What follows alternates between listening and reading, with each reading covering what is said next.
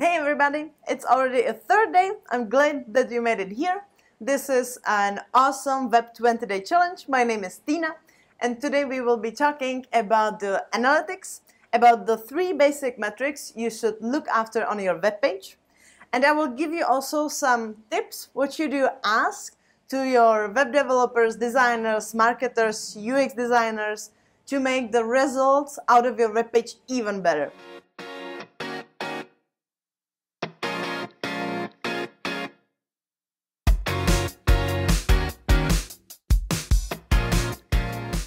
From yesterday, you should have your main goal of your web page, right?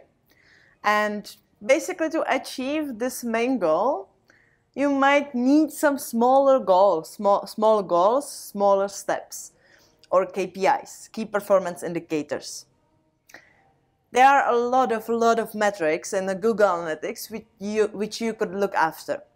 Anyway, it does not make sense if you as an entrepreneur would look after every single metric. That's why you have your marketers or data analysts, right? So there are basic 3 metrics which you should look after. The first one is number of visitors. The second one is a conversion rate or number of conversions. And the third one is revenues. If you cover these 3, you are pretty much well done and you are able to drive your web page towards the success. What is the logic behind? There are 3 steps, since we are talking about 3 metrics, right?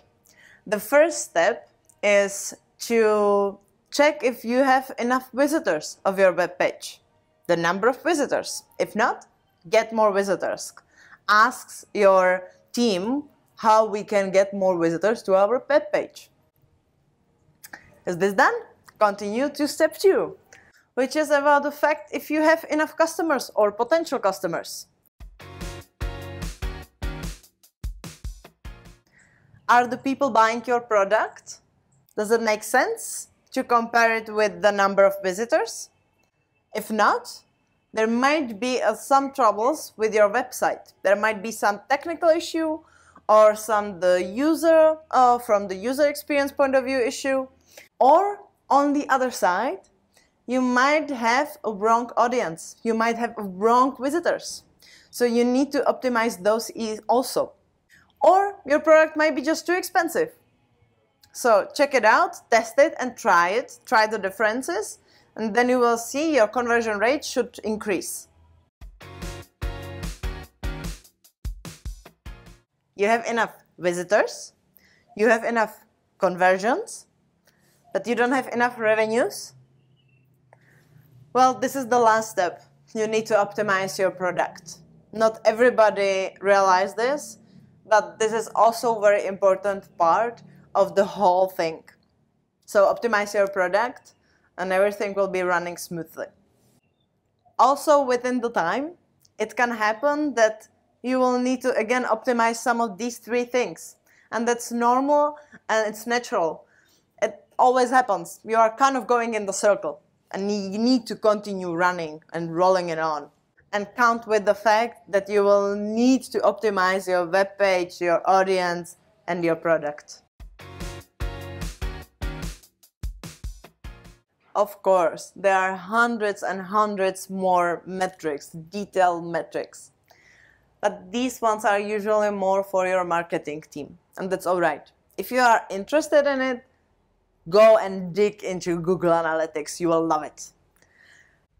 But these small metrics always should lead to the 3 metrics, the 3 steps we just talked about. And these 3 steps should lead to the goal of your web page.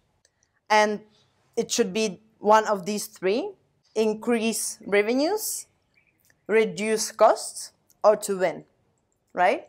So keep this in mind, follow the metrics, enjoy it, and don't forget to challenge your marketing team. Always ask them one simple question, what I always do. Why? Why is this number like this?